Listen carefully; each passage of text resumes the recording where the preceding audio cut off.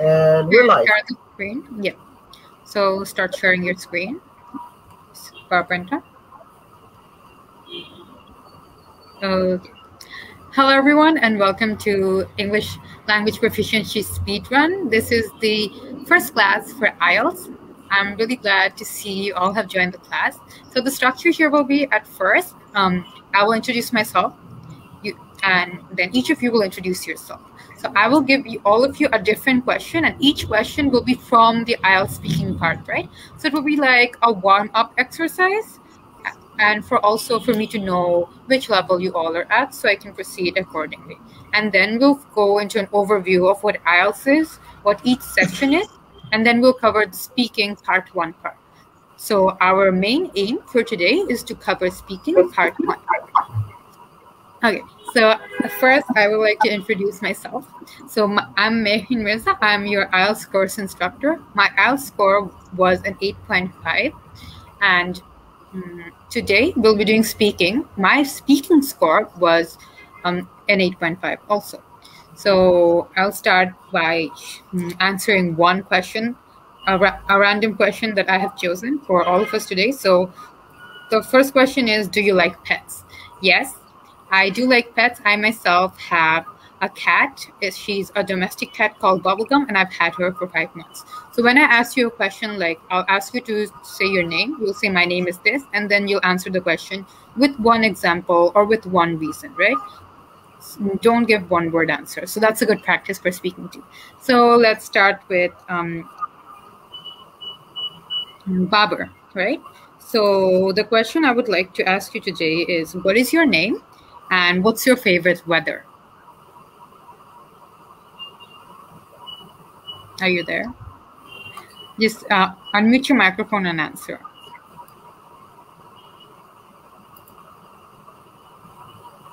Okay, so Babar is not sure. Rufaida, are you here? Yes. Okay, so what I would like to ask you is, what's your favorite type of music? Just give one sentence answer with one example. My favorite type of music is now it's K-pop, and my favorite band is BTS. Okay, thank you. And now I would like, Arik, are you here? Yes, I am. Okay, so what's your favorite TV show? Currently, my favorite TV show is House MD. I've recently started enjoying it really much, and it's all started from a Facebook video, and I just got hooked, and I'm like now binging it, although I shouldn't be. Okay, that's a great answer. I also love House MD. That's a great answer because you gave us an example. You gave us some details and explanations. So that's a great way to give a long extended answer to your short question. Okay. So Anna, next slide.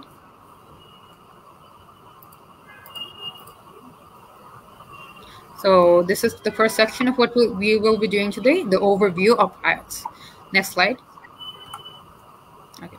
So what actually is IELTS? IELTS is the International English Language Testing System. It's an English proficiency exam that will test your 4 skills in IELTS: reading skills, writing skills, speaking skills, and listening skills, as well as your ability to apply them practically. So what we'll be covering in this course is the academic section of the IELTS. IELTS actually has 2 sections, 2 types of IELTS. One is academic and one is general. Academic is for people who are going abroad to study, maybe in a university. And general is for those looking to migrate. So we'll be covering the academic IELTS. There are also 2 types of IELTS. One is paper-based and one is computer-based. Paper-based IELTS, in paper-based IELTS, the reading, writing, and listening sections have to be answered on paper, while in computer-based IELTS, you have to type out your answers. Speaking will be the same for both. You'll have to speak face-to-face with an examiner. Okay, next slide. So the highest score you can achieve in IELTS is a 9. The lowest score is 0. But the only way you'll get a 0 is if you don't attend your exam at all, right? So you can also get fractional scores. You can get 8.5, 7.5, 6.5. So a great a band 9 scorer would be referred to as an expert user. They have a complete command in the English language. They're accurate, appropriate, highly flexible, and fluent with their full understanding. So by accurate, it means they make very few mistakes in terms of grammar, in terms of sentence structure, but this doesn't mean they don't make any mistakes at all. You can still get a band 9 score if you make a very few mistakes. You don't have to be completely perfect, you just have to be mostly accurate. And you have to show that you fully understand the question and can give good comprehensive answers and correct answers to each question. So a band 8 would be a very good user. You have complete command of the English language, but with rare errors and inappropriate words. So you deal with complex language well. The difference between grade 8 and 9 is band 8 makes a little more mistakes than band 9, and they might use inappropriate words, like words that don't fit the context or don't fit the topic they're talking about. So, but still, you could get a band 8, even if you make some mistakes. Band 7 is a good user. They do have a good command of the English language, but they sometimes have inaccuracies, some misunderstandings, some inappropriate words. But these are still very occasional errors. By complex language and understanding detailed argumentation, they mean complex language is basically a language that has a variety of vocabulary. So you're using different types of words, you're using different types of sentence structures. So the more vocabulary you have, the better accuracy, the better grammar you have, the better you're going to score. The band score actually depends in different parts, like speaking is assessed differently, writing is assessed differently. So when we deal with each section, like when we're dealing with speaking, I will break down the band score and the marking criteria for speaking differently. Like I will tell you exactly what is assessed and what you need to do to get a good score. Next slide. Okay, so this is just a short overview of what the speaking test is going to be like, right? So the IELTS speaking is a face-to-face informal discussion with an IELTS examiner, and it's the same for both academic and general training. So it has 3 parts, and it's designed to test your pronunciation, fluency, grammar, and vocabulary. So the IELTS speaking tests 4 parts. It tests fluency and coherence, vocabulary, grammatical range and accuracy, and pronunciation. These are the 4 things tested by your speaking exam. Your speaking exam will be in total it's going to be at most 11 to 14 minutes. It's not that long, so you don't have to worry about it. So if you're talking a little bit about the procedure for any IELTS exam is, at first you're going to sit in a waiting room. They're going to call your name, they're going to take a photo of you, and then you'll enter a room with your examiner. The examiner will click on the recorder, and then your exam will start. Your exam will be recorded, and then it will be assessed by a panel of judges. Sorry. So the test is meant to be as interactive and as close to a real-life situation as it can get. So the purpose of IELTS is to see if you can speak English properly, right? If you can speak English fluently, if you can read, write, and listen to English fluently. So because the end goal is for you to be able to apply this in a real life situation, like talking to classmates, talking to your teacher, listening to your teacher, which is why we want you to speak directly to an examiner. Okay, next slide. Overview of listening. The listening test, it assesses a range of listening skills, and it uses a lot of accents and dialect. So I've seen a lot of people thinking that it's only going to be about British and American accents. No, that's not the case. You don't have to worry about your own accent. And in the listening, you listen test, listen to some recordings, right? This recording is going to be using various accents. So you might have someone with a European accent, someone with a Irish accent. It really depends, but it's going to be a wide range of accents, but they will all speak clearly and fluently. So you will be able to grasp what they're saying. So the IELTS listening has 4 recordings, and for each recording, you'll have 10 questions. The first 2 recordings will be related to social needs. The second 2 will be related to educational or training content. So it might be a recording of a university lecture.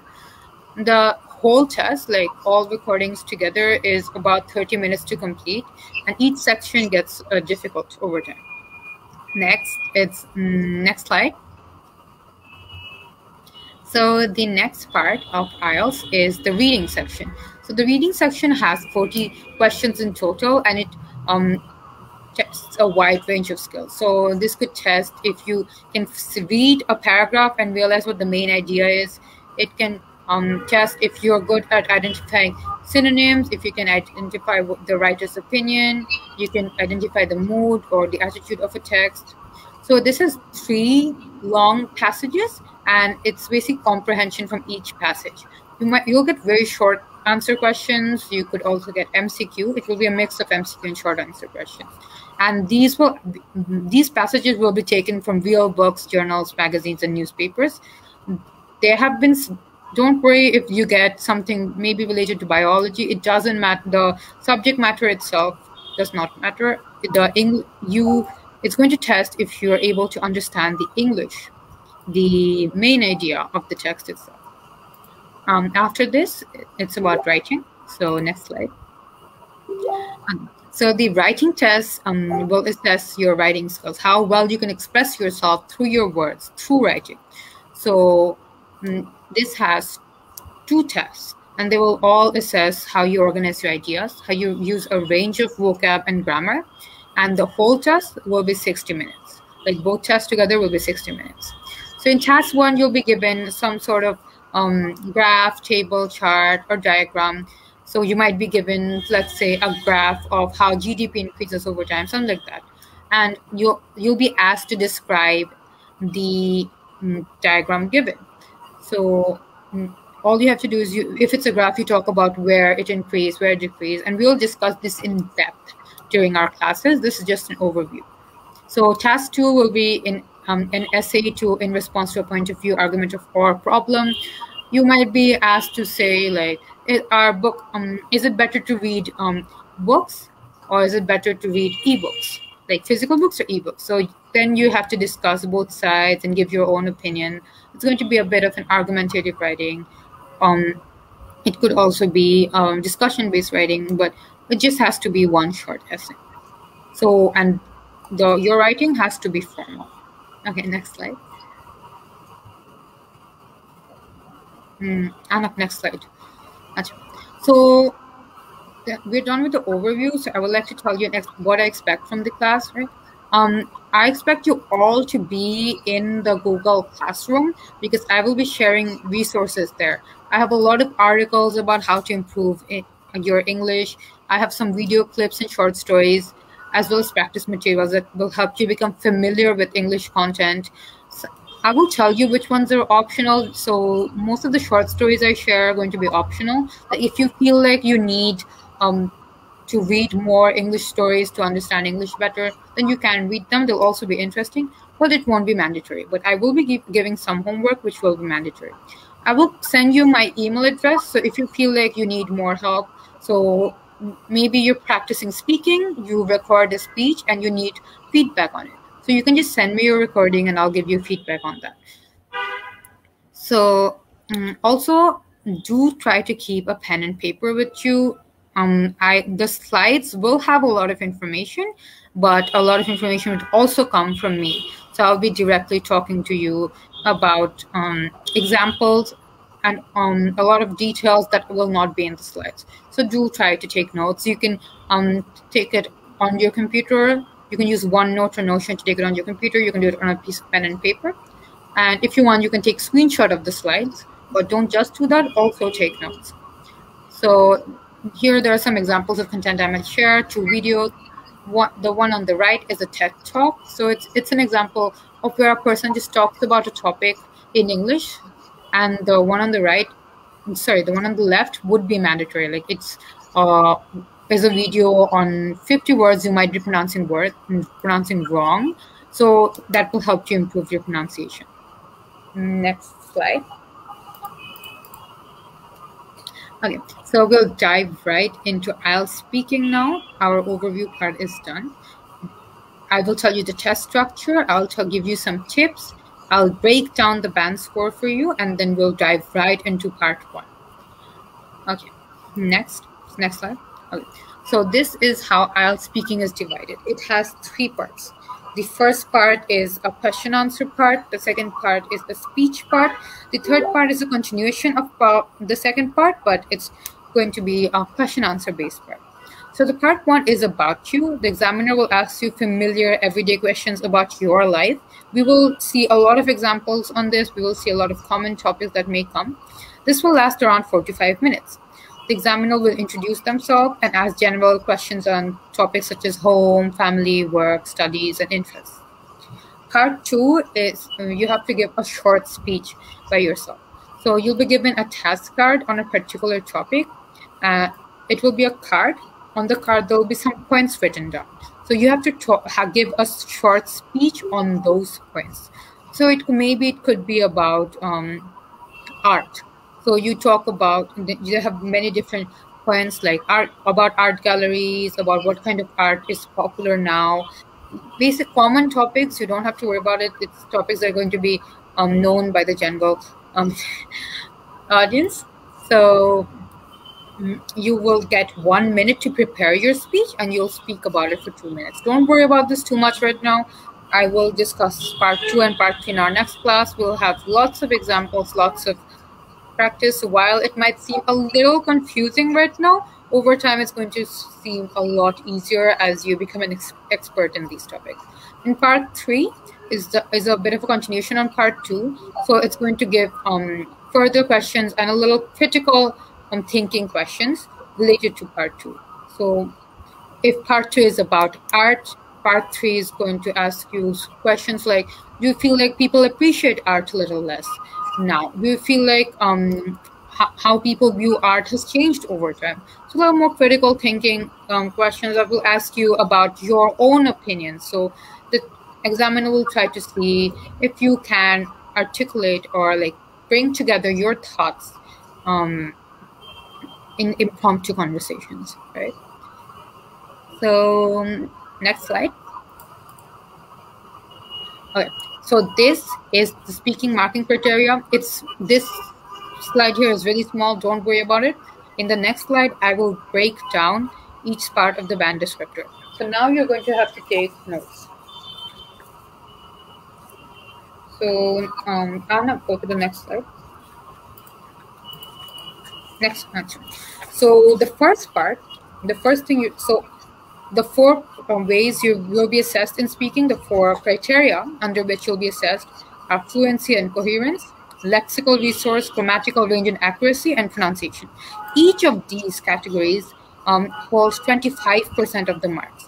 So if you get 8 in fluency and coherence, 8 in lexical resource, 7 in grammatical range and accuracy, 7 in pronunciation, they're going to add all the scores in under each category divided by 4, and that's going to be your speaking score. So if you get 8 in 2 of the categories and 7 in 2 of the categories, they're going to add that up, 8 plus 8 plus 7 plus 7 divided by 4. So your overall score will be 7.5. So starting with fluency and coherence. Fluency refers to your ability to speak smoothly and at a natural and appropriate speed without any unnatural pauses. What does it mean by speaking smoothly without any unnatural pauses? So an unnatural pause occurs when you say, you hesitate a lot, or maybe you're saying something and then you just stop. And then you think again, and then you stop, and then you think again, and you speak again. So that if you pause a lot when you speak, if you hesitate a lot, then you're not fluent, and you'll get a lower mark in this part. Coherence means being logical and consistent. It refers to how you expand and explain your answers with details and examples, answer the question being asked, and how you connect sentences together using transition words. I'll break this down a little. So by logical and consistent, it means you start speaking about something, you go halfway through a sentence, and then you seem to forget or you seem to confuse and you start another sentence again. So that has no coherence. So coherence, you might know this word for science, it means sticking together. It means flowing or going in one smooth series, right? So if you start saying something and then your sentence is incomplete, you don't finish the sentence, and then you go to a new sentence, you won't be coherent. So to be more coherent, to make your sentences longer, to explain yourself better, you could use details, you could use examples. There are many ways you can extend your answer. And you have to answer the question being asked. So you have to show them you understand the question. So if they ask you about art, about visual art, paintings, and you start talking about music, that will show that you don't have an understanding of the English language, or you're confused about the question. You don't understand what the question meant. And another part of coherence is how you connect sentences together. So these were transition words include words like however.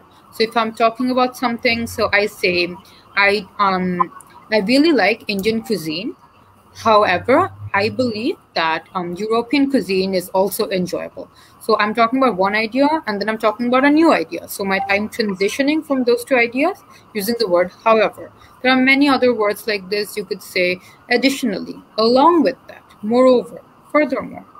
There are many transition words that you can use, and this actually depends on what you're talking about, right? So if you're adding ideas, so you would say additionally. So you're saying one point, and you would say additionally this. So for example, you could say that I'm very fluent in English. Along with that, or additionally, I can also fluently speak Bangla and Hindi. So you're adding ideas. So how would you improve your fluency?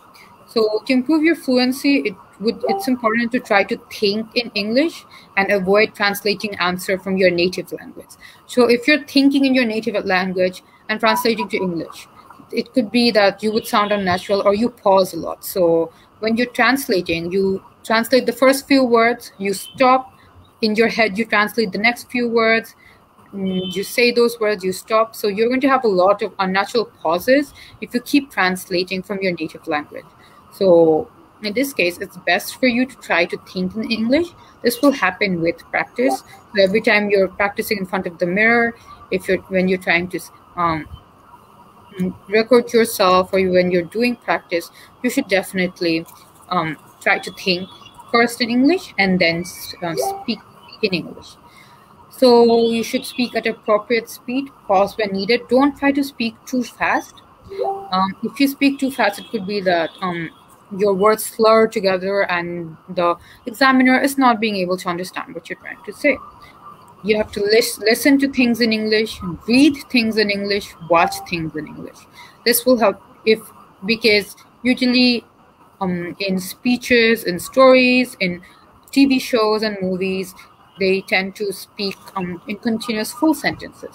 So if you're habituated with listening to people speak fluently, over time you'll also get used to speaking fluently yourself. There's also something very important with fluency. You need to be confident in yourself. So while your tone, your mood, or how cheerful you are, how positive you are, doesn't matter to the examiner. It will matter to you, because the more confident and the more positive you are, the more fluent you will be. So if you're nervous, you'll end up hesitating a lot, you'll end up stuttering a lot. If you're confident, if you believe in yourself that, yes, I have practiced, I know how I'm going to be marked, I will do well, then hopefully you will be able to speak fluently and coherently. Okay, so this might happen that you can't think of a word, or you're searching for the right word in your mind. In this case, there's no need, just use a synonym, use a phrase. You don't have to, just because you can't remember a difficult vocab doesn't mean that you're going to take time and pause in the middle of a sentence to think about that word and remember that word. That will disrupt your fluency. Just speak continuously, don't pause. If you can't think of certain words, say a different word, say a different phrase, use a different example. That's completely fine. just key to speaking fluently. You just need to relax and enjoy speaking English. The more you enjoy speaking English, the better you're going to be able to speak, right? So you need to connect your sentences using linking words like however. You need to extend your answers, adding all relevant details. So to extend your answers, you can give examples, you can give reasons. Like you can say, I like visiting this place. Why do I like visiting this place? Then you can give reasons for which you like doing that. So you can say that I like fresh air. So you can use examples, you can use reasons, you can talk about the past. You can say that currently I enjoy doing this, but in the past I used to enjoy doing this. So the problem with one word answers is the examiner cannot assess you based on your one word answer. The examiner needs to know if you're able to speak in full sentences. So the more you extend your answer, the more the examiner will think, oh, this person can speak fluently, they can use long sentences in English without hesitating. So you're going to get more marks that way, right? So you need to speak smoothly, continuously. You need to add relevant details to your answers, and you need to use pauses correctly. So don't pause in the middle of words. You can there are natural ways to pause, like pause at the end of a sentence, pause when you're listing something. So when you're making a list, you pause a little bit after every word. And so we learned this when we first started learning English. Commas means short pauses, full stop mean a little long pauses. Okay, going to the next part, which is lexical resource. So lexical resource basically means a vocabulary bank. How many words do you know? So the first thing I will say about vocabulary bank is that do not memorize words. If you memorize words, you will not be able to use them in the proper context, right? So if you know a big word and you know the meaning of the word, that doesn't mean you'll be able to use it properly in a sentence. So if you want to build your vocabulary, I think the best way to go is by seeing them in context, by reading books, learning words by reading books, learning words by watching movies, by listening to TED Talks or watching other people speak. Whatever it is, if you learn just a big chunk of words, you might be using them incorrectly. So you might think one thing means something, but in reality, it might mean something else. And also, it's not just about knowing difficult words, right? So lexical resource is not just about words, it's also about knowing certain phrases, knowing certain stylistic devices. So you could use idioms, metaphors, similes. So one example of something you can use is raining cats and dogs. This is something I did use in my speaking test. Raining cats and dogs means it's raining very heavily. So that's one example of an idiom that you can use. Another that you might be able to use is quick as a fox, or I will send you a list of the idioms, a list of transition. I'll be sending you a list of transition words, a list of idioms and metaphors, so you can incorporate that into your writing. Not just a list, but I'll be sending you them used in a sentence, so you'll get an idea of what context to use them in. Okay, so that is it about lexical resource. Let me check if there's something else. So for lexical resource, you need to use a wide range of vocabulary. So that you need to know different words that are appropriate for different situations, so that you don't keep repeating yourself. Like what if I want to say something is good? I can't keep using the word good too many times. I can say it's great. I can say it's fantastic. I can say it's like if I'm talking about an experience, I can say it was a positive experience, something like that.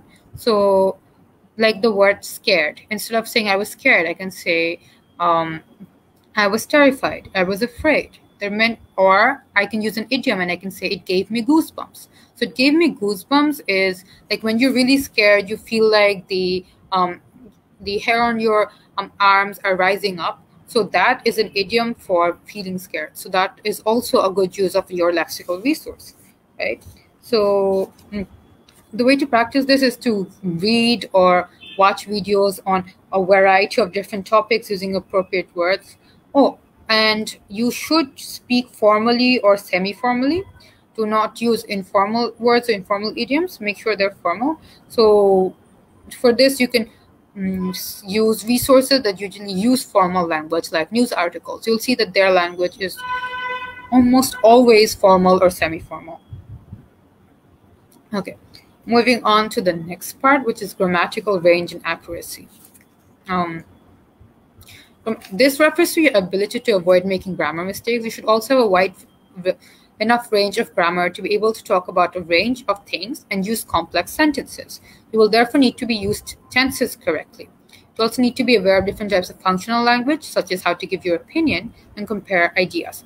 Breaking this down.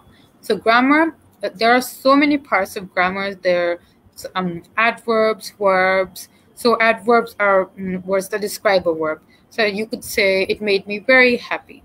So very would be an adverb here, as it is describing another word, such as happy. So adverbs describe words that are not nouns. So aside from that, you can say it was done beautifully. So she can paint beautifully. That would also be an adverb. So other parts of grammar that you should be able to use well is tense. So tense is past tense, present tense, future tense, past participle. So you must make sure that you're not mixing up your tenses. So if you start talking in the present tense, you should continue in the present tense, unless there's any reason that you need to shift to a different tense. Like if you want to talk about what you want to do in the future, then you can shift to the future tense. Or you're talking about a past event, you can shift to the past tense. But if you start speaking about a certain topic in the present tense, unless you have a reason to shift to a different tense, or do not shift to a different tense. So you start talking about, I really like Indian cuisine. This is some dishes that I really like are tandoori chicken, I like dals, something like that. You continue with one tense. But if you start with a different tense, like I have always liked Indian cuisine, you have to continue using that tense. So then the next sentence you have to say, I have always enjoyed dishes such as, and continue using that tense. Aside from tenses, there are also sentence structure. So there are several types of sentences, but three main sentence types that you need to know are simple sentence, complex sentence, and compound sentences. Simple sentences are sentences that just say one idea, one complete idea. So this could be, I like fruits. So this is one sentence. It's a simple sentence. Compound sentences is when you take two different complete sentences and you join them together, right? It could be, I will example.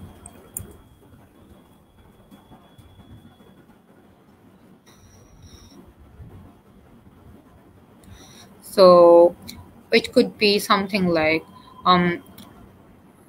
she did not like to read as she was not very good at it. She did not like to read because she wasn't very good at it. So in compound sentences, you take two full sentences and you join them together. So there are some words you can use to join compound sentences together. There are actually 7 words that you can use. So these are called transition words. You can use for, and, nor, but, or, yet, so. So for example, if I use but, I can say, I really dislike spicy food, but I will make an exception for some soup, something like that. Sorry, soup is not a spicy food, but you get my idea. So you take 2 full sentences. So the first sentence was, I do not like spicy food. The next sentence was, I make an exception for soup. They're both full sentences, but I'm joining them together using the word but. And yeah. Another example of a compound sentence would be with so. It was raining outside, so I took my umbrella. I took my umbrella as one sentence. It was raining outside is one sentence, but I'm joining them together. So another question can arise, like, if if there are two separate sentences, then why do I have to join them together? Can't I just say them separately? Yes, you can. But the reason we're joining them together is so that we have a mixture of different sentence structures. So if you have the same sentence structure throughout your speech or throughout your writing, you'll often see that it becomes boring, it's become monotonous. So if you vary the sentence structure, if you have many different sentences together, you have a mix of simple sentence and compound sentences, you will see that your speech becomes more interesting. So another example of a sentence is a complex sentence. So a complex sentence has one full sentence and one full idea and one incomplete idea. So an example of this could be, although he was wealthy, he was still unhappy. So although he was healthy is an incomplete sentence because although he was healthy, okay, what next? He was wealthy, so what? So to end that sentence, we can go with, although he was wealthy, he was still unhappy. This is a complex sentence. He was still unhappy is one complete idea. Although he was wealthy is an incomplete idea. So you combine them together, you get a complex sentence. Another example of a complex sentence is, she returned the computer after she noticed it was damaged.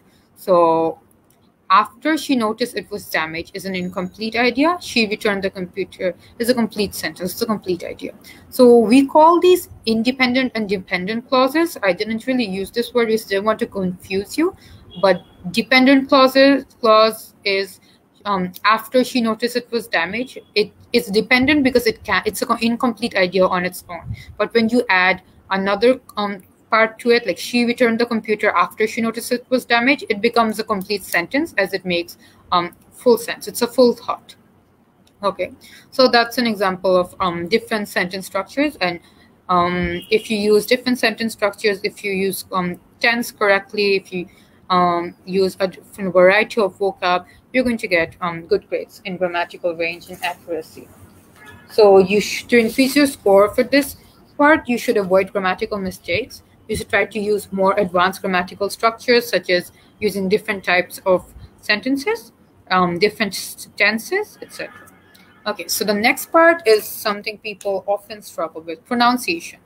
Right? So pronunciation will assess how well you use different pronunciation features, such as individual sounds, stress, and intonation. Communicate in a natural way that can be easily heard and understood. Your accent does not matter, but your speed, intonation, and pitch does. Be sure to stress the correct syllables in words and stress the correct words in sentences. Okay, let's break down this part. Your accent does not matter. It never did. It doesn't matter if you speak with a British accent or with an Indian accent. Your accent is a part of who you are. It's part of where you're from. So if I have an Indian accent, it's because I am from this subcontinent and I don't want to need to change my accent for IELTS. I just need to speak clearly and I need to pronounce the words right. Okay, so there are many different parts to pronunciation. Of course, you have to know how each word is pronounced. We already know that for many words, but sometimes some words can be confusing, such as the word pronunciation itself. You would think it's pronounced as pronunciation, but it's not. It's pronunciation. I will send you a video about how different words are pronounced, because if I go through each and every word right now, it would take a lot of time. So there are some common words like almond. Almond is the nut. So we might end up saying this as almond, but even though it's spelled as almond, it's not pronounced like that. It's pronounced as almond. Okay. So how could you improve your pronunciation? So one part of pronunciation that's mentioned here is intonation. It's the way your voice naturally falls up, goes loud, then goes soft again. This comes naturally, so you don't have to worry about that very much. But I would only worry about intonation if you are memorizing large chunks of words. So if you were memorizing what to say, if you like took a list of every IELTS question that has ever been asked and you memorized the sample answers to them, when you say your answers, you're going to sound very robotic. So and you won't sound natural. You won't have a proper rise and fall of your voice. So do not try to memorize answers. Try just have some ideas in your head. Do look at some samples, but don't memorize it. Try to make your own version of it. Try to use your own words, your own tone, whichever you're comfortable with. Okay. So next, I would like to discuss stress. So stress is the intensity or strength that we give specific syllables or to specific words. Some words are said with more intensity, others are said with less intensity. Some syllables are made a little long, others are said a little short. So for example, if you say in the word banana, the first syllable ba is short, but the next two syllables are stressed, they're long. So banana. And then you have words like decrease. So the first part, D, is short, then crease. The second part is stressed. So for a lot of us, this stress comes naturally, but you can, of course, look at videos of people talking, shows and movies to get better at this. On about questions, after I'm done discussing this part, discussing the breakdown of the band score, I will give you some time to ask questions before I directly start talking about part one, right? So another example of a stressed syllable is weaker. So when you say the word weaker, like the opposite of the word stronger, the first part, weak, is made stressed, and the second part is said in a little short way, so weaker. This also happens in certain words in sentences. So, for example, if I'm saying, are you hungry? I'm saying the last word, hungry. It's an important word. It's a functional word of the sentence, the main word of the sentence. I'm focusing on it. I'm making it a little lengthy. Let this come to you naturally. So, are you hungry? Or if I'm saying, I'm waiting here for 2 hours. If I say it like this, then I will stress the words waiting and 2 hours, as those are the main focus of that sentence. Okay, so we did discuss stress. There are one other part I'd like to discuss. Okay, so pronunciation is a very important aspect of spoken English. So you need to decide which sounds you have problem with and pay close attention to sounds that you should produce. So maybe you saw a word and you're confused about how you should pronounce it. In that case, you can always use online dictionaries. So often if you just Google the word, Google will give you a part where you can listen to the audio of that word. So you listen to the word in the online dictionary and then you repeat. You say it to yourself and you repeat saying it as many times as you need until you feel like you have been able to say it properly. Yeah, that's about it. Next slide, please. Okay, so if anyone has any questions here, I will take questions if you have it. So you can unmute yourself and say it, and you can also say it in the private chat. Yeah, I would, if you feel like you have some difficulty understanding me, then do tell me that, okay, do say it in this chat that, Apu, I didn't understand you right now. Could you say it in Bangla? Then I would explain that part in Bangla. But the reason I keep talking in English is because you guys need experience with listening to English, experience with understanding words in English. But if you like, now is the question answer time. If you feel like you need to explain something in Bangla, then I will definitely explain it to you in Bangla. But I will not be teaching my classes fully in Bangla, as you need that experience with English. But if you have difficulty hearing me, or difficulty understanding me, do ask me to repeat any part in Bangla or in a mix of Bangla and English.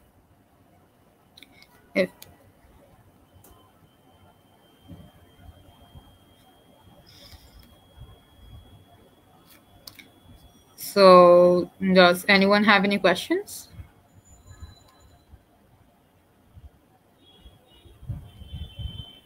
Okay. I will try to use a little Bangla though, if you feel like you would be more comfortable with that. Acha.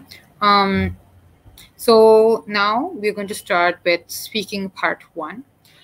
I will tell you what the test is structured like. So part 1 is about you. The examiner will ask you familiar video questions about your life. It's going to be 45 minutes. The examiner will first introduce themselves and ask general questions on familiar topics such as home, family, work, studies, and interests. So the questions I started this class with. I asked about favorite TV shows, I asked about music, I asked about pets.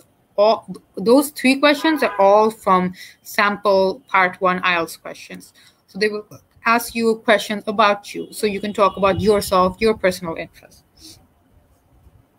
So I will tell you a sample part 1 question with some sample answers right now. Okay, 1 minute. Okay. So I'll tell you one question and I'll give you 2 versions of the answer. So the question is, what was your favorite book or story when you were a child? So ছোটবেলায় তোমার প্রিয় বই বা গল্প কি ছিল? So you can answer this in 2 ways. The first answer could be Wizard of Oz. As a child, Wizard of Oz was my favorite storybook. And another way you could answer this is, as a child, the first book I remember enjoying was Wizard of Oz, written by American novelist L. Frank Baum. It's a story about a girl named Dorothy and her adventurous journey. It's a classic story for children. So the 2 answers. The second answer is more comprehensive. It's an extended answer. The longer your answers are, the more fluency, coherence, and lexical resource you can show. So if you give short answers, the examiner might think that you're giving short answers because you don't really know English or you don't know the words you need to make a longer answer. So it's safe it's good for you if you extend your answers with examples, with explanations. For example, here in the second part, they said, the first book I remember enjoying was Wizard of Oz, written by American novelist L. Frank Baum. It's a story about a girl named Dorothy and her adventurous journey. It's a classic story for children. So the speaker here gives lots of details.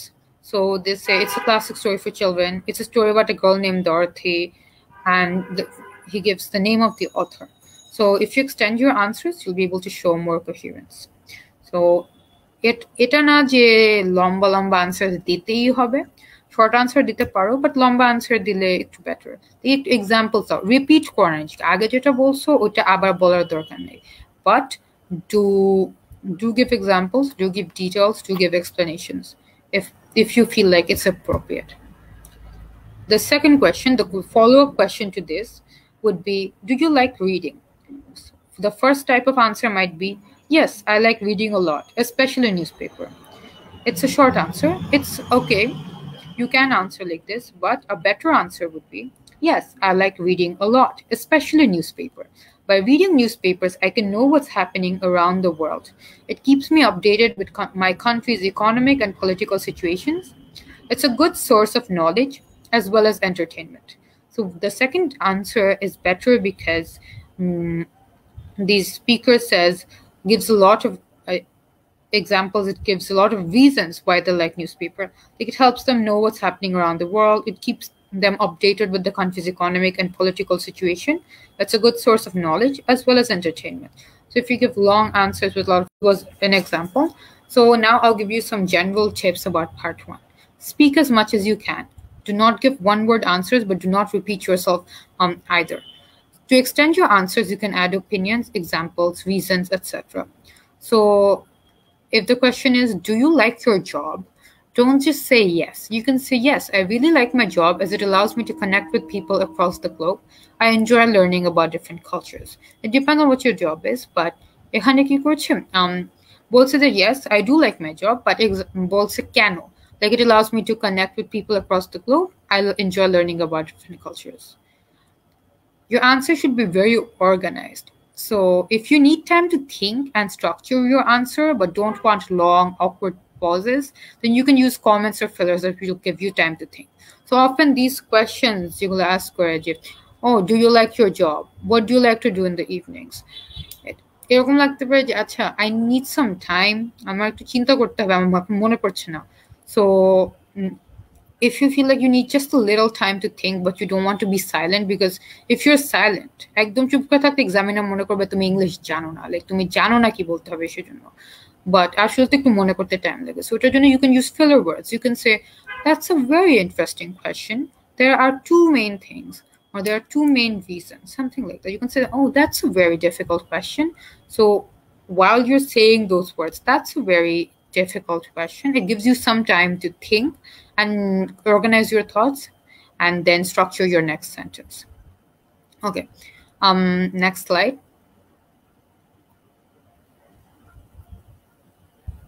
Okay, another tip, this is specific to part 1, by the way. So be fluent. This is something already discussed about fluency. So try to think in English, speak without hesitations or unnecessary pauses, use contractions if needed. So you can use contractions if you want. Like, this is not recommended in the writing section, but in the speaking section, if you feel like that will make you sound more natural, you can use contractions. That doesn't mean you can use words like gonna, wanna, not that. You can use words like I can't, I don't, I won't, I shouldn't, something like that. Using contractions if needed. Practice speaking in English at length and record yourself. So English speaking requires a lot of practice.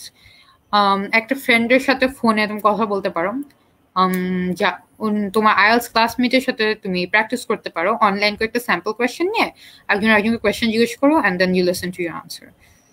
হ্যাঁ, Isan, to answer your question, yes, definitely. You can say that. You can say, oh, that's a very interesting question. Let me think. And then don't think for very long, at most 1 to 2 seconds. Don't just stand there or don't just sit there completely silent.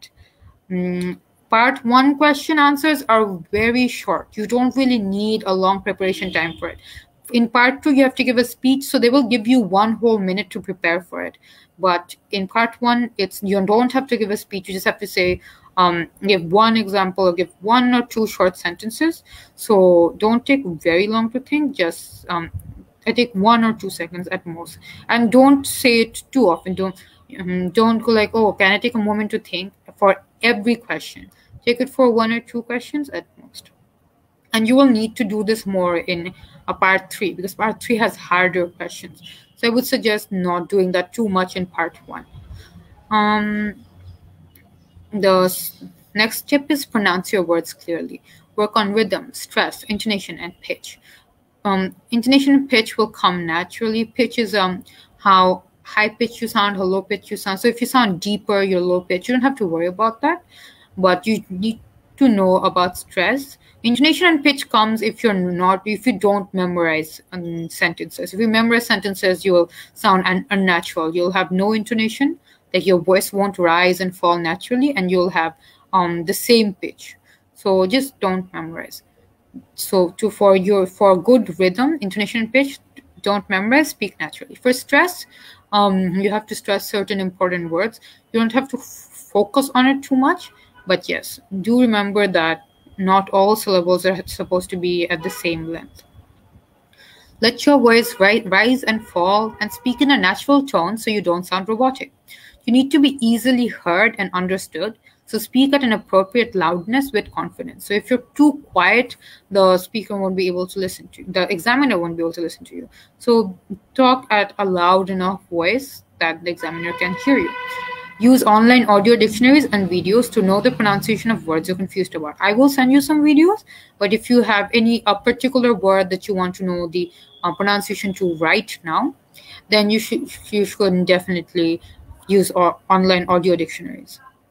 You can just Google the word, or like say the word, then write meaning. So for example, you can say fluency, meaning, and then in Google you will see a small speaker-like icon. You click on that icon and it will pronounce the word for you. Okay, so ask for clarification and correct your mistakes. You can ask the examiner to repeat the question if you had difficulty hearing it, but don't do it for every question. It's okay to make a few minor errors. Feel free to apologize and correct yourself instantly. So the first part of this, which is asking for clarification. You can say, I didn't really get that. Could you repeat? Like if their talking was muffled, or you couldn't really hear what they said. They were a little too quiet. You can say, "I couldn't get that. Could you repeat?" Don't say this too many times. Just at the beginning, if you tell them that you can't hear them, they will be louder for the next few questions.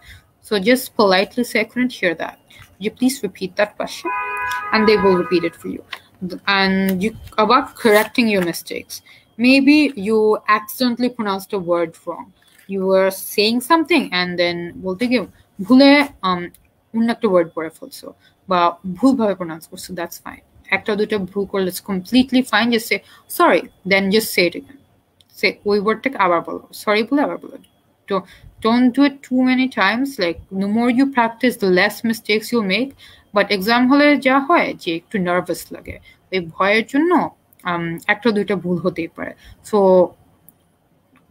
don't worry about it at all. You can correct yourself instantly. So okay, feel free. Okay. So practice. In speaking, practice is really important.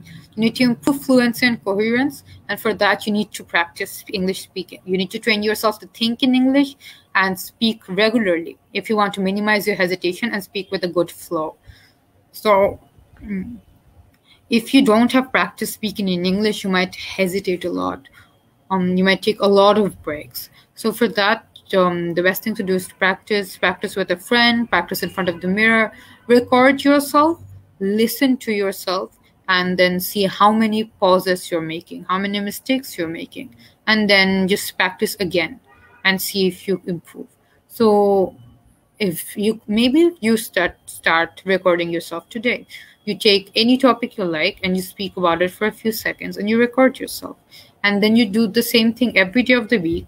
And then next week, you listen to the recording from 7 days ago and then listening to the recording from 1 day ago and see if there was any improvement at all.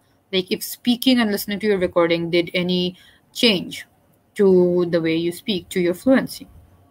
Okay, so next slide.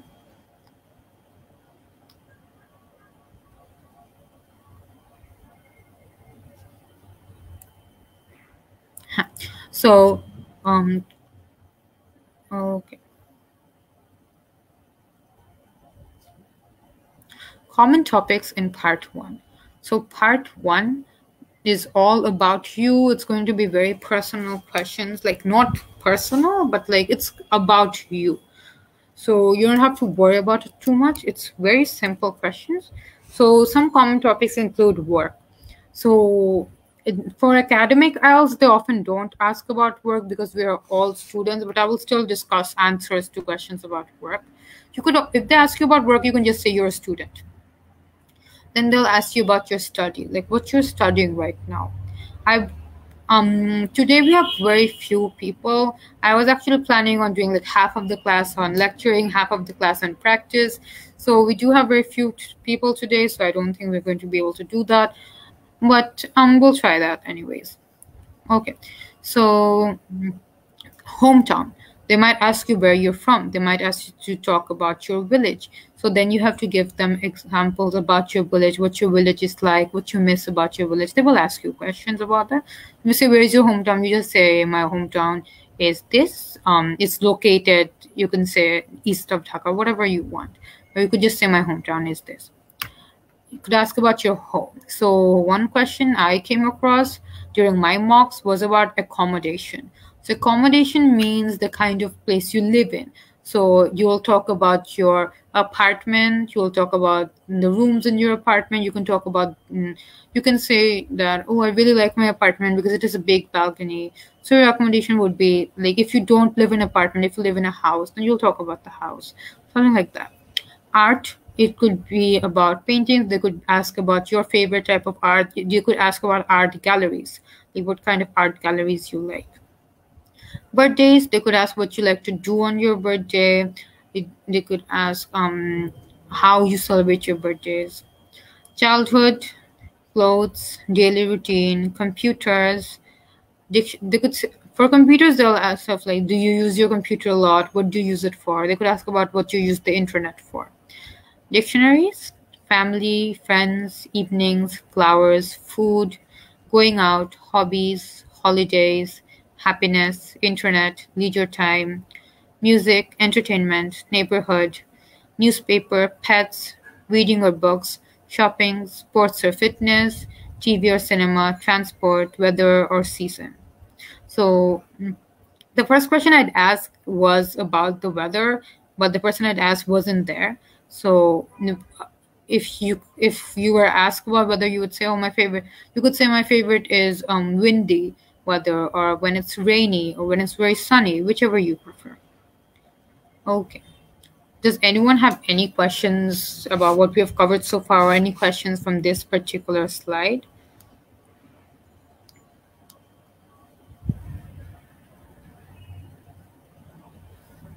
Yeah, you can. To answer Ehsan's previous question, you can use it to think for an answer, but in part one, you don't really need it. So I will show you a lot of examples. In part one, you don't really need to think about an answer too much. Okay. And Ehsan, even though your microphone is not working, I will still expect you to participate in the practice part so you can type out your answers. I won't be able to mark your fluency or coherence, but I will definitely mark your grammar and your lexical resource. Okay. So if no one has any questions, next slide.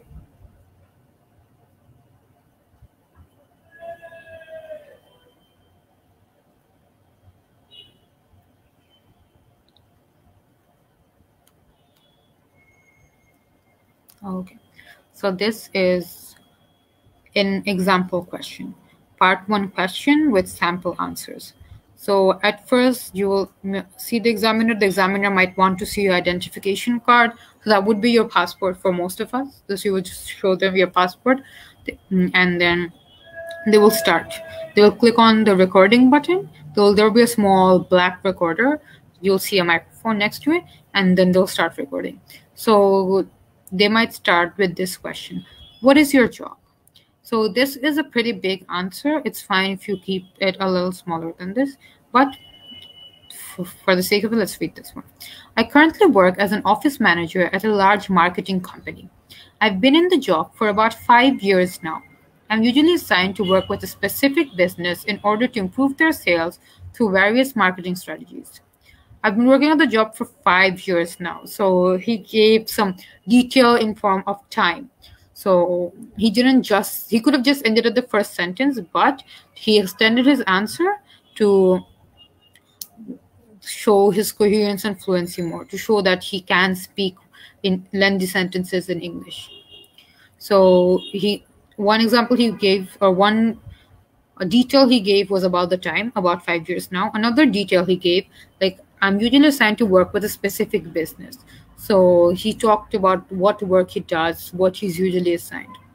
Next question. Do you have to work with other people? The answer, oh yes, all the time. It's a big office and we all have to work as a team if we want to achieve results. I have colleagues I need to collaborate with, such as the graphics designer. So such as the graphic designer was an example here. And I also have administration staff who I supervise. Along with that is a transition word here. It also shows coherence, and it shows also shows some lexical resource since it's commonly used phrase. I also have to work alongside the companies that we provide marketing for. So yes, I definitely have to work with other people. So this answer right here, it has very good grammar. It's nicely organized. It has a constitution. So it says, so yes, I definitely have to work with other people. So it starts by saying, yes, I do work with other people. It gives some details, some examples, some reasons, and then then he concludes with just one sentence. So yes, I definitely have to work with other people. And do you think you will change jobs in the future? So usually at this point, like this might be a little difficult question, so you might need some time to think about it. You can say, well, that's an interesting question.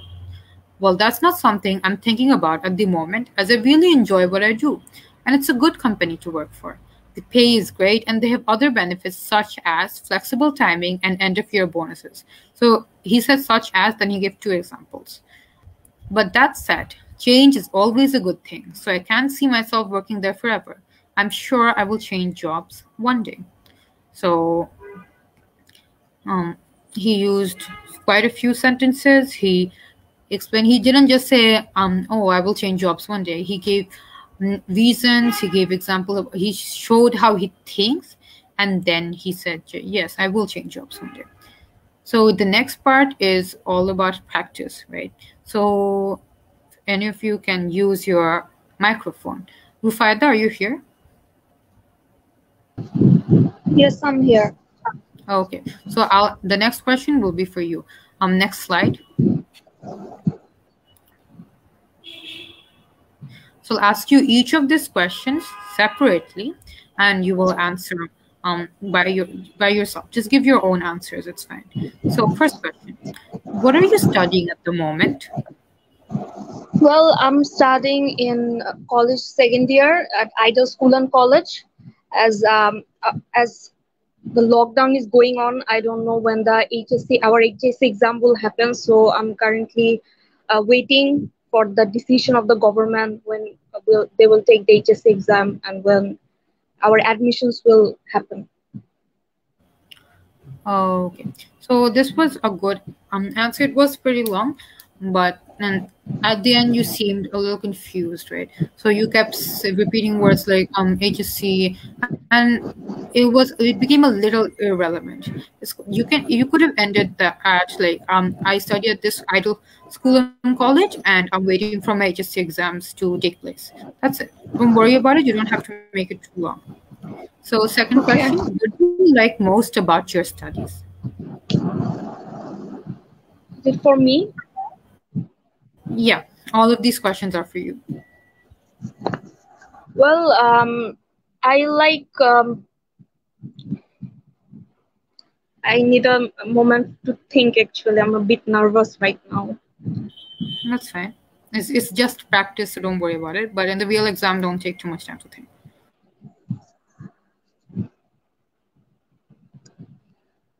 As I'm an English version student, I like that I have to all the subjects I read are in English, so it is better that I'm able to be fluent in another language except Bangla. And my favorite subject is mainly chemistry and English, as I'm good in these two subjects mostly. Sorry, I'm a bit It's nervous right now. completely fine. Don't worry about it. So you spoke a lot. That's completely fine. You can get nervous. With practice, you will get better. So you could have talked about your. You could have started off like what I like the subjects. And then I think you said chemistry. I like these subjects, and then you say the subject and you said, and then you give one reason. First sentence will be the subjects you like. The second sentence will be the reason.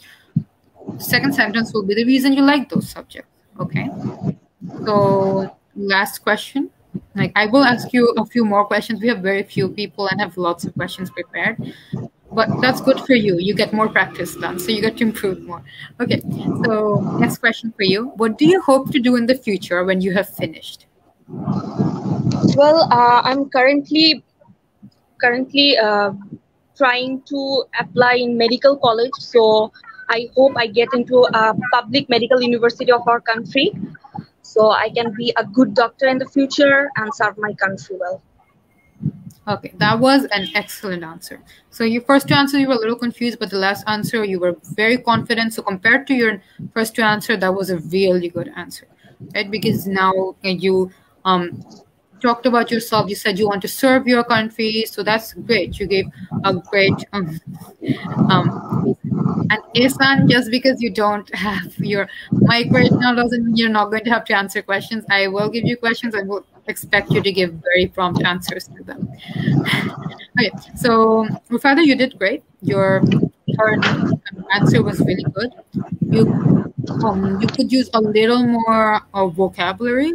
You could break down your sentences a little more. So one thing I've noticed is you use the word "and" a lot. So maybe try to change that with some words that mean the same thing. Like you could say "along with that," or you could say furthermore, moreover, additionally. I will send you a list of synonyms. So today, like I will send transition words today, so you can definitely look at the list. Okay. Thank So you. yeah. Okay, Arik, are you there? Yes, I'm here. Okay, great. So the next question is going to be for you. Next slide.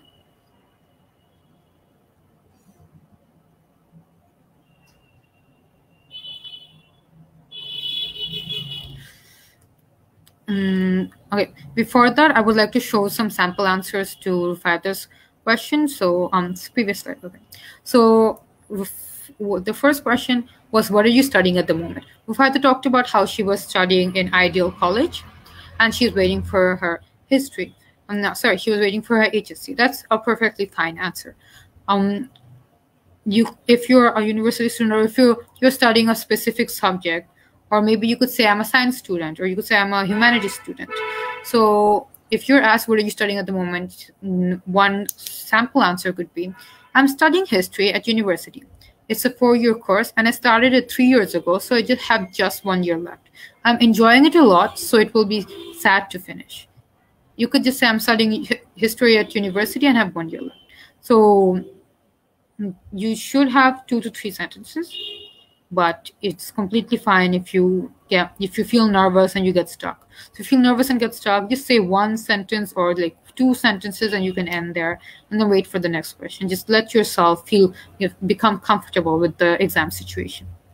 Okay, what do you like most about your studies? Rufata talked about how she likes the fact that they're in English. She talked about how she likes certain subjects. She could have also talked about why she likes those subjects. So an example here is, we've learned about many things from the past, such as politics and wars, but I like learning about how people lived in the past the most.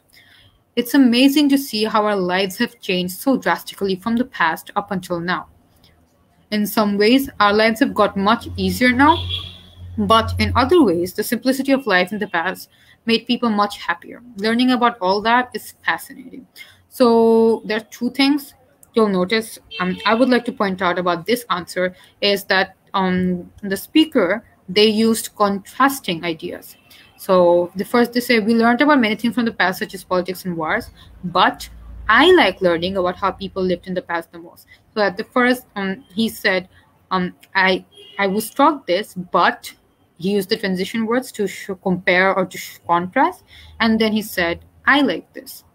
Another way he used it, in some ways our lives have got much easier now, but, which is an opposing idea, a different idea from the one he just said. But in other ways, the simplicity of life in the past had made people much happier. So even though our lives are much easier now, in the past it might have been better because of the simplicity. And then another thing I would like to point out about this answer is the fact that he gave his opinion, he gave his own feelings and emotions. So learning about all that is fascinating. So using your saying how giving your opinion or saying how you feel about something is also a good way to extend your answer. So if what you like most about your studies, you can say what you like. So at first he said he's studying history, then he said what he likes about history, contrasting it with what he learns and what he likes, and then he talks about how he feels about it, his opinion about it. Okay, so the third question was, what do you hope to do in the future when you have finished? So Rufata's answer to this was pretty good. She talked about how she wants to serve the people of her country. So this answer, the sample answer here is, I'm not sure at the moment, but I may go into teaching. This is why I'm doing the IELTS, as I intend to carry on and do a master's in a specific area of history. I'll probably decide for sure what to do when I have completed that. So এখানে speaker বলছে যে this is why I'm doing the IELTS. You don't have to mention the IELTS. এটা just একটা example, mention করতে হবে না. Rufata's answer was perfectly fine. ও বলছে ও কি করতে চায়, like এটা পড়াশোনা শেষ করে ও কি করতে চায়, like what profession she wants, and she even said why she wants to do that. She wants to serve her country. That was a very nice organized answer. Just transition words গুলো improve করতে পারতো, যে and wordটা বারবার না use করলেও হতো. Okay, so Arik, are you still here? Arik? Yes. Okay, great. Anna, next slide. Okay, so Ari, these questions are for you. What do you like to do in your free time? It is a complex question because I honestly cannot remember the last time I had something called free time. But whenever I do get a break, I enjoy watching movies, reading books, and most importantly, playing my guitar. Alright. That was Should I good. move on to the next question? Yeah. That was a good answer. You gave a list of things you like to do. You also gave your opinion on the question. So you said, "Oh, I don't really get much free time." That's fine. You can give your personal feelings on it. And about starting with that's a complex question. You can definitely start with that way if you need time to think, but don't use it for every question because the examiner will then understand that you're just using it to buy yourself some time. Okay, so next question. Have your leisure activities changed since you were a child? Leisure activities are what you do in your free time. So has that changed since you were a child? Yes, definitely. It has changed from time to time. For example, I used to play a lot more sports when I was a kid, but now it has moved on to basically using technology for my free time, like binge watching movies and shows on Netflix, and maybe browsing on social media. So yes, I would say my leisure activities have changed since I was a child. Okay, that was a great way to answer your question. You gave lots of examples. You said how it changed. So you answered the question. It shows that you understood the question very well because you talked about what you did in the past and now what you do. And you even gave a reason for why you think it has changed because of technology.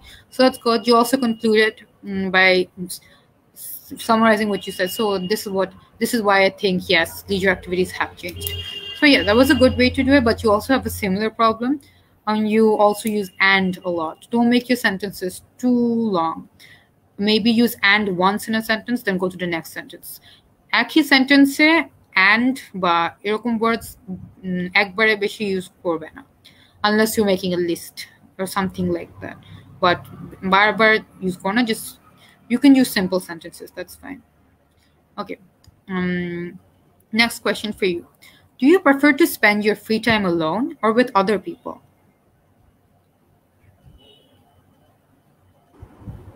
It depends on the company, but most of the time I do prefer spending my time alone with my hobbies and basically my shows. Okay, that's fair. So you could give a little more examples here. So if I personally, your favorite answer that I liked most was your answer to the second question because you explained that pretty well. It showed that you understood the question pretty well. So you could, I feel like you could still work on your third question, your answer to the third question. So give a little more examples, use a more variety of vocabulary, and make. If the length was fine, but you could also start it in a different way. You'll understand it better when I show you the sample answer. So next slide.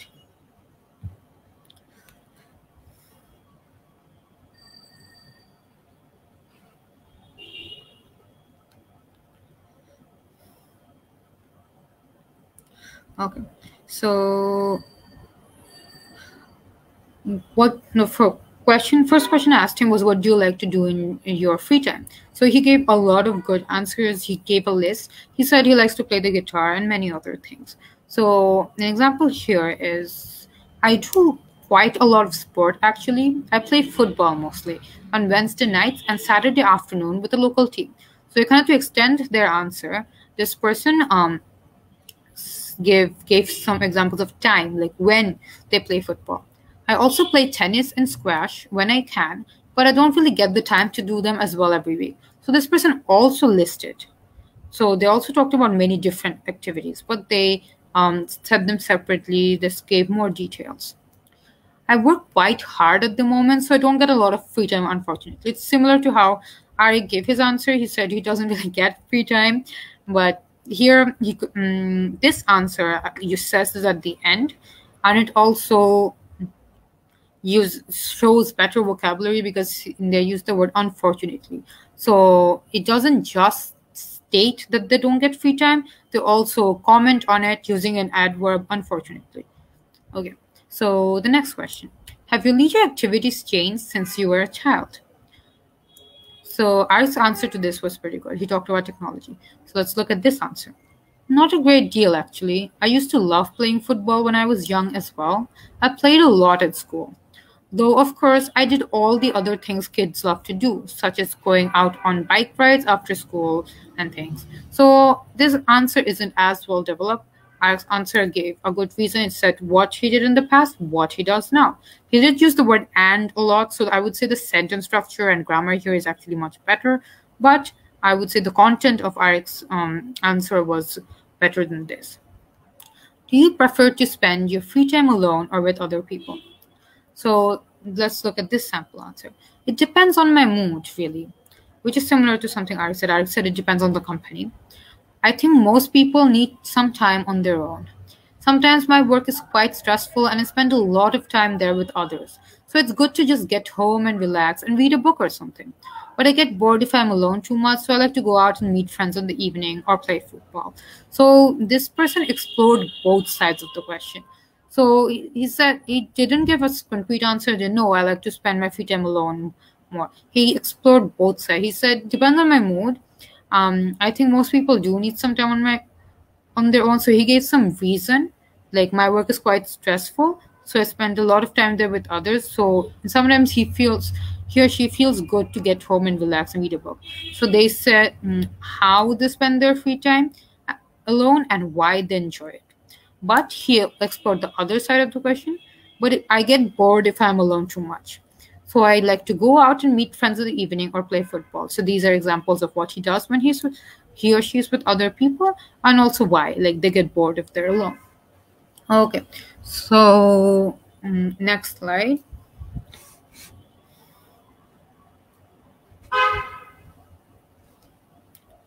So is Nafisa Nawal here? Okay, no problem. So I guess we'll just have to go with Rufaida and Arik. Ehsan, I will give you some questions in the chat box, right? So Rufaida and Arik. Rufaida, let's start with you. So do you like to travel by train? Yes, of course, I like to travel by train a lot as my hometown is in Chittagong. So I have to go there by train most of the times. So yeah, train journey is very enjoyable for me. Okay, that's good. You gave yes. You talked about why you travel by train, but that's actually an answer to the second question rather than the first. So when you say when they ask question like, do you like to do this or do you do this, you can say yes, and then you can give an example of why you like it. Okay. Next question. Where do you usually go by train? My hometown is in Chittagong, so I usually go to Chittagong by train. We mostly we take the night.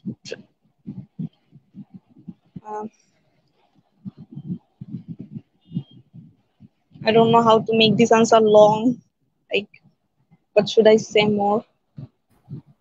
That's completely fine. So you could talk about what train journeys are like. Where do you usually go? That's completely fine. You could say why you go by train instead of any other year. So, but don't worry about it. I'll show you a sample answer. When was the last time you traveled by train? So connect to details, Theo. Let me know what the journey was like too. And don't worry so much about extending your answers. The answer length is fine. 1 to 2 sentences is fine. The last time I remember, maybe in 2019, as now pandemic is going on, I cannot really travel by train right now. So it was a very enjoyable journey for me. And the last time I went to my hometown, after that I couldn't go there, and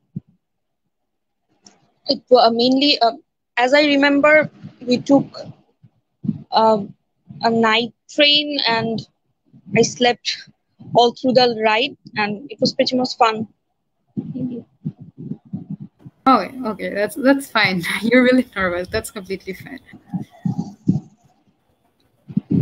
So next slide, let's look at the sample answer. Do you like to travel by train? Okay, let me assess your reading skills now too. So when you read, you also improve fluency. So Rufada, why don't you read out these answers for us? Okay. Yes, I quite like them. If you are on a train, you can relax and look out the window, read, use your laptop. It's all quite comfortable. On the bus, it's more difficult to do those things because there is less space and the movement can make you travel sick too. The only problem with trains in my country is that they are often delayed or late. That can ruin your journey. Where do Okay. you usually go by? Oh, should I read the next one? Yeah, go ahead. It's fine. Where do you usually go by train? It's usually on long trips across the country if I want to visit the friends or I have an appointment somewhere. For short journeys around where I live or to work, it's much easier to drive or take the bus. As I said before, you can do things such as read on train, so it's good for long journeys. When was the last time you traveled by train? I'm not quite sure. Let me think. It was a while ago now. I think the last time was last year when I went up to see some friends that I had not seen for a while in the north of the country. Yes, that was it. It was a journey of about 3 hours, and I had to change the trains once during the journey. The first train was a bit crowded and noisy, as I think there were people on there going to a football match, but it was okay trip most of the way. Okay, good. So tell me, what do you think about these answers? Um, which of these three answers do you like the most, and what do you like about it? I like the third answer actually. I couldn't give it quite properly. Like I couldn't explain why when was the last time I traveled by train and why I liked it. So here it is explained more vastly and it talks about the journey more. So yeah. Okay, yeah, definitely. So one the things I like about this third part myself is that he or she uses a variety of sentence structure, right? So the first sentence is quite short. It says it was a while ago now. So I'm not quite sure. Let me think about it. So it was a while ago now. And then they talk about, I think the last time was last year when I went up to see some friends I had not seen for a while in the north of country. This is a longer sentence. So they're varying the length of their sentences, which makes their answer less boring and more interesting, right? So let me see if Ehsan answered the question. Ehsan, I give questions for you in the private chat. I would like you to answer those questions and type it out so that I can at least see your grammar and lexical resource. Okay. So I actually had 6 questions ready. So Faida, you'll get one more try. And I personally think you are doing quite well. You just need a little more practice to work on your nervousness. You need a little better vocab, and you need to work on your transition words as you keep saying the word and a lot. Same for Arik. Okay, so Arik, are you here? Yes, still here. This next part is for you. Anna, next slide. I have 2 more questions for you, as in 2 more slides for Arik and 1 more slide for Philip. Okay. So question for Arik. Where is your hometown? My hometown is in Feni, which is quite close to the district of Chittagong, as most people do not know where Feni is. It is on the southern part, as I believe, of Bangladesh, and I do like to go there most often. Okay. Okay. Yeah, that was an okay length. So you could have used a little more adverbs. You could have described the journey a bit more. So try to give sorts of answers that will help you show your vocab more. So if you talked about how your hometown is, you could talk about it's a really pleasant place. You could talk about how beautiful the scenery is. So then you will be able to use more descriptive words, use a lot of vocabulary that will show how you're good English to the examiner, right? So next sentence. Is there much to do in your hometown?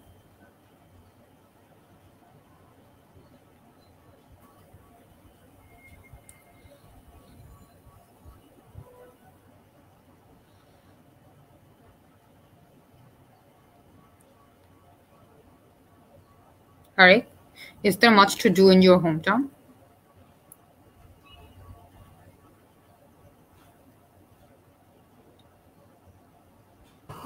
Arik, unmute yourself, please.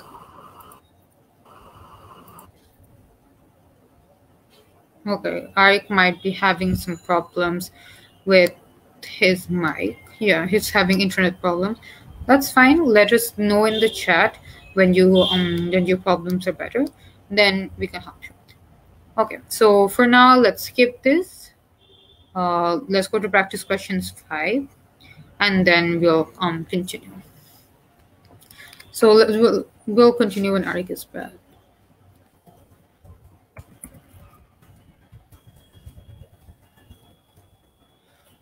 Let's go to practice question 5.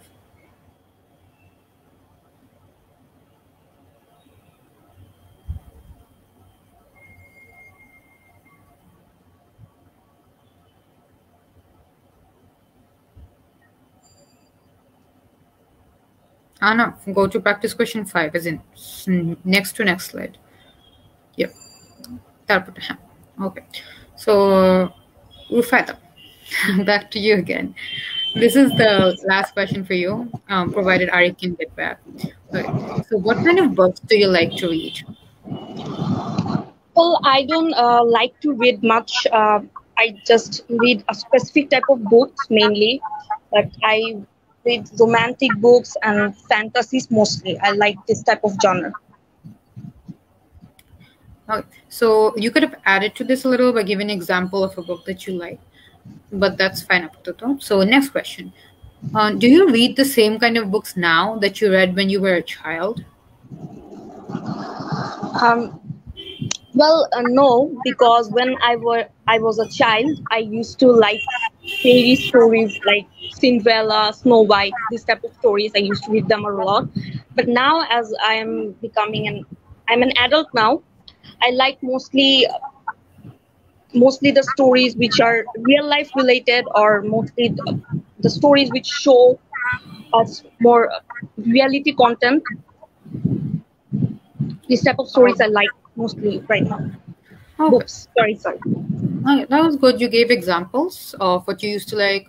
What's examples of what you like? Not you didn't name any books, but you did give examples of the type you used to like and the type that you like now. That's okay. That's good. Last question. When do you think is the best time to read? I think for me it will be in the afternoon or in the night when all my family members are sleeping. I get my own time. I have my little own space, so I can enjoy my own time by reading the books and maybe drinking a cup of coffee. So yeah, I think afternoon or night is the best time to read books. Okay, so this was definitely more organized than your other answers. So you talked about what time you like to read. Then you talked about with a mug of coffee. That was a good example. That was a good visualization. That was great. So we'll look at the sample answers, and then after that, I want you to do some self-evaluation for yourself with my help. So I'll ask you some questions about your own English, and then we're going to reflect on how you feel you could improve your English. So Okay. Next slide. Let's look at the sample answers for this.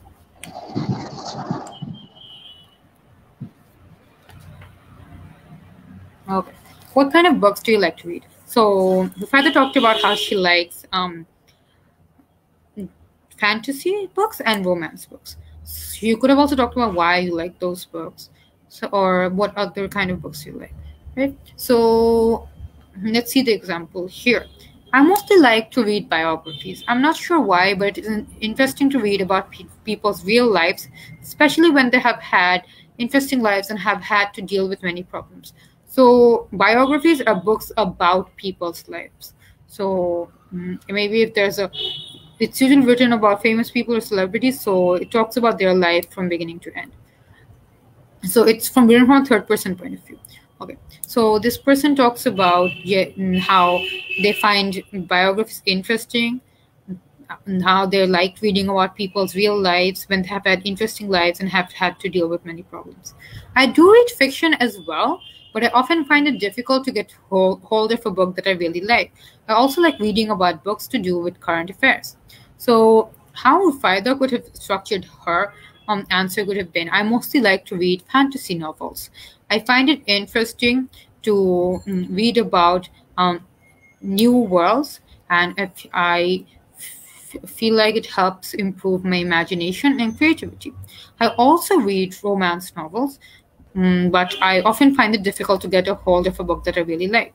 Something like that, right? So that, and the last sentence of this answer is, I also like reading about books to do with current affairs. So they give 3 examples. So what you could have done is you could have talked about the type of book, then a reason, then the other type of book, then a reason.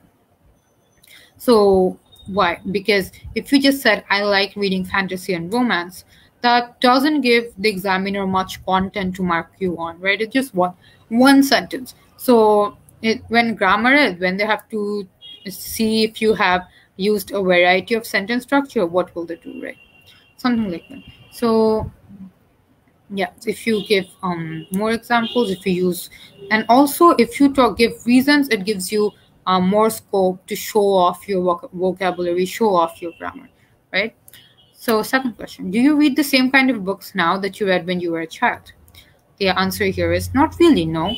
Actually, I didn't read that much when I was a child, but if I did, it was mainly fiction books, such as fairy tales, things like The Lion, the Witch, and the Wardrobe, fantasy things. Okay. So they gave a lot of examples here. Okay. So The Lion, the Witch, and the Wardrobe is one book. It's one of the books from Narnia. So they gave an example here and they talked about what they used to like. Okay. When do you think it is the best time to read?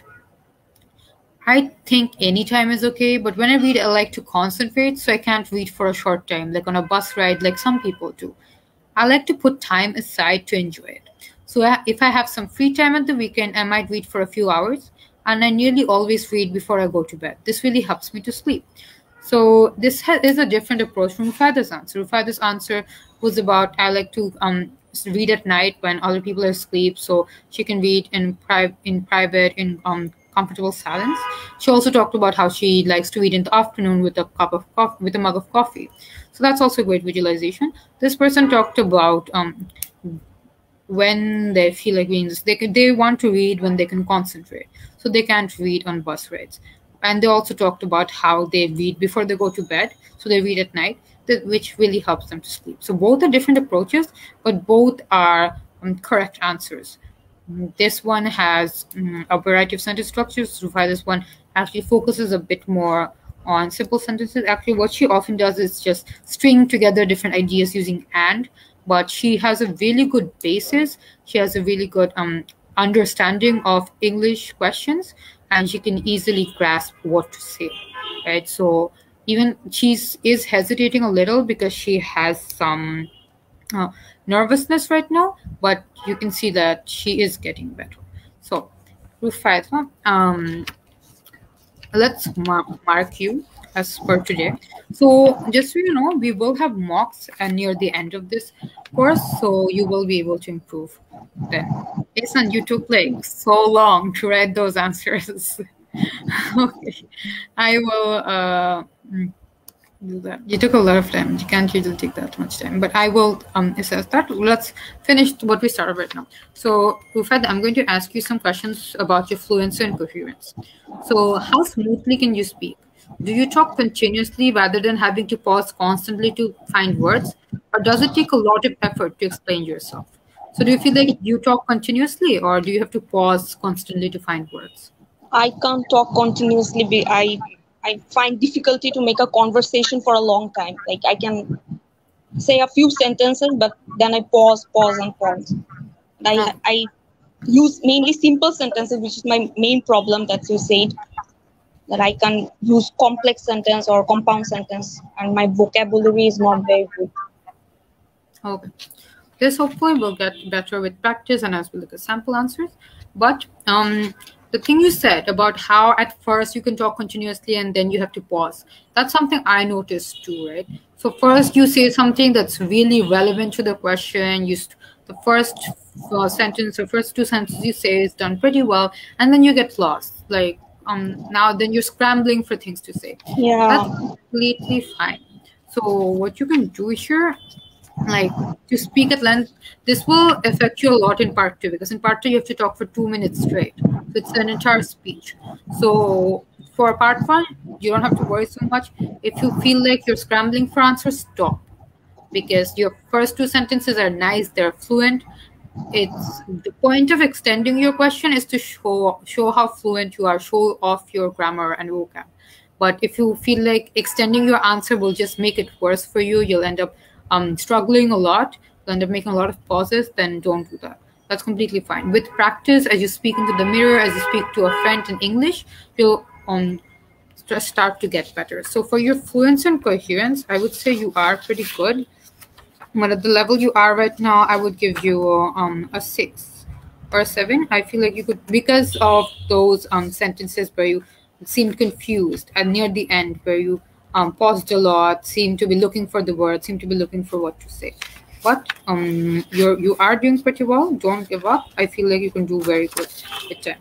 So I will tell you what fluency and coherence band 6 is. So the band 6 descriptor for fluency and coherence is willing to speak at length, though may lose coherence at times due to occasional repetition, self-correction, or hesitation. Uses a range of connectives and discourse markers, but not always appropriately. So you do the first thing. You are willing to speak at length. You do want to extend your answers, but then you occasionally start to repeat yourself. And the second part is using a range of connectives. You are not really doing this. So you only using one connective, which is and. So if I would say, like, according to the band descriptor for fluency and coherence, at the moment you would be at around a 5.5. So let's go, or a 5. So let's go to the next part of the question. So vocabulary. Do you have a wide range or variety of vocabulary? Are the words you use appropriate and in correct form? Can you use vocabulary to get your exact meaning across? If you can't think of one word, can you easily and quickly adapt and find another word? So do you have a good range of vocabulary? And if you can't think of one word, can you quickly think of a synonym or think of another word to replace that word?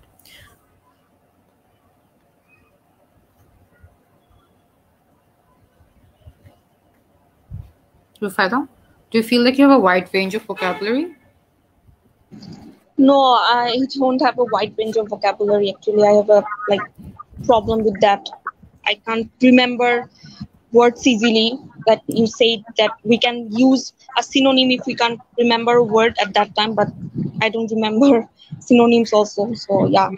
That's completely fine. So learning synonyms is a little hard because you have to learn them in the proper context, right? So it will take some time, but I feel like your words, the words that you use, even though you use some mostly simple words, they're all appropriate. So it's not like you learned a few hard words and then you're using it inappropriately. They're all appropriate and correct use. So that's great.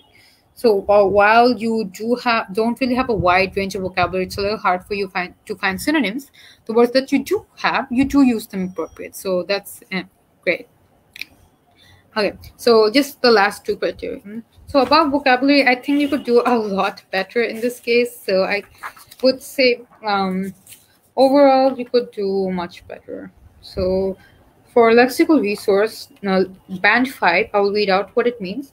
Manages to talk about familiar and unfamiliar topics, but uses vocabulary with limited flexibility, attempts to use paraphrase, but with mixed success.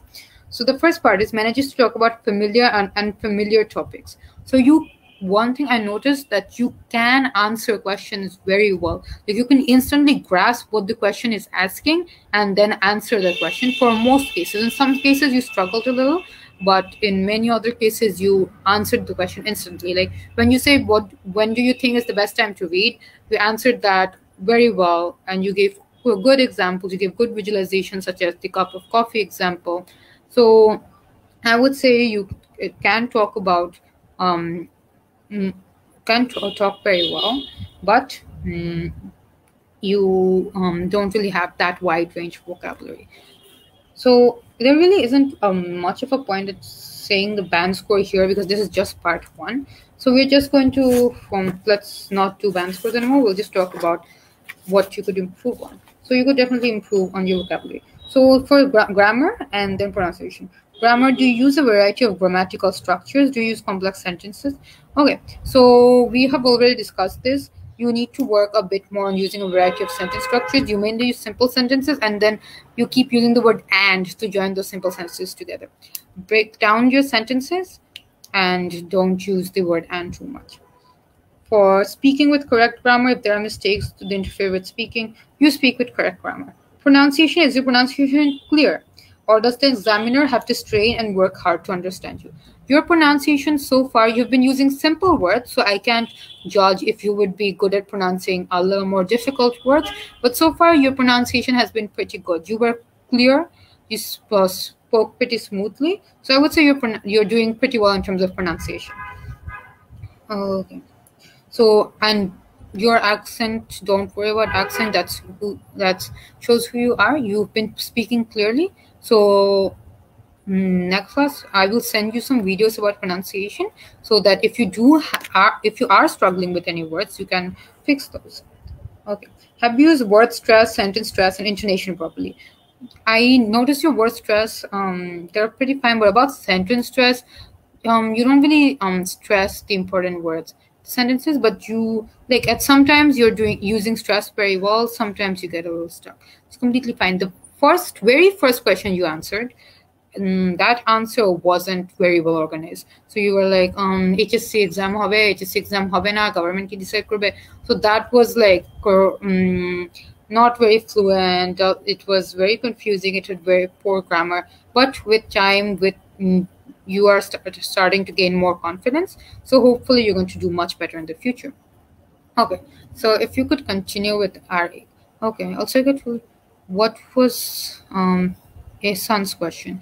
I can't really think fast enough. What I mean by that is, okay, so when you're thinking, vocab will come naturally to you. Don't use your thinking time to think of, oh, I will use this word. Oh, I will use that word. There's no need to think about that. The thinking time is mainly about the content, right?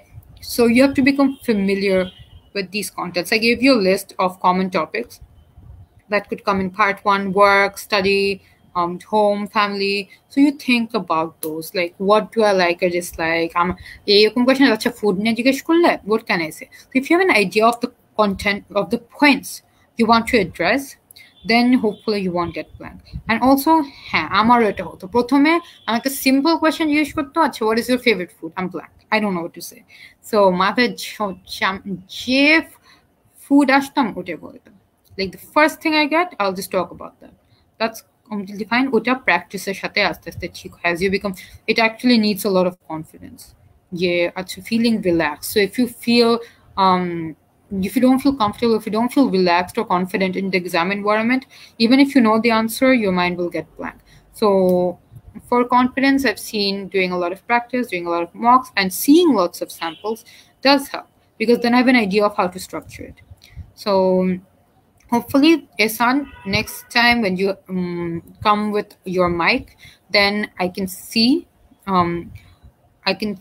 I can't really answer your question or really help you improve unless I can hear you and see which parts you need improvement on. So hopefully we can work on this better in class. And don't worry about your mind becoming blank. It happens to everyone. That's what the class is for, to help you gain that confidence, to help you understand what kind of answers you need to give, how you can structure your answers. Okay, so Arik, if you're yeah. Achha. So Arik, since you are our intern, we can do this later. So it's been a pretty long class. Thank you so much for joining this first class. It was very few people. Hopefully next time there will be more people, so we can make this more interactive, make this more fun.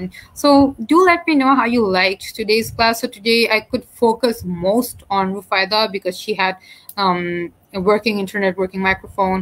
So just let me know how you like the class so far, if there's anything you would have wanted differently, and I hope you enjoyed the class. Okay, so for next class, we'll do part 2 and part 3.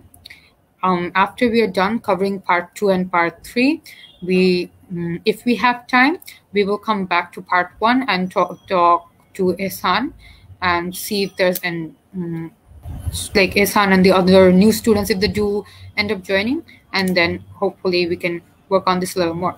Okay, so for part 2 and part 3, you don't really need any kind of preparation. I do plan on focusing a lot on practice, so please try to attend. Please try to come with working microphone. If your Wi-Fi is weak, please try to come with mobile data so you can use hotspot. And for now, just relax. Don't worry too much about it. You guys are doing great. Ari Kanufada, I heard you speak. You are doing very well. Ehsan, I saw your answers. I love your use of vocabulary. I love how you use the word satiated. You could work a little more on swearing sentence structure, and you could work a little more on your using the words in context, right? So you said full and satiated. There's no need to use both of those in the sentence. And okay, I like your answer to the second question very, very much. So you talked about your mother cooking at home, and then you talked about a little more of a story. That's good. You use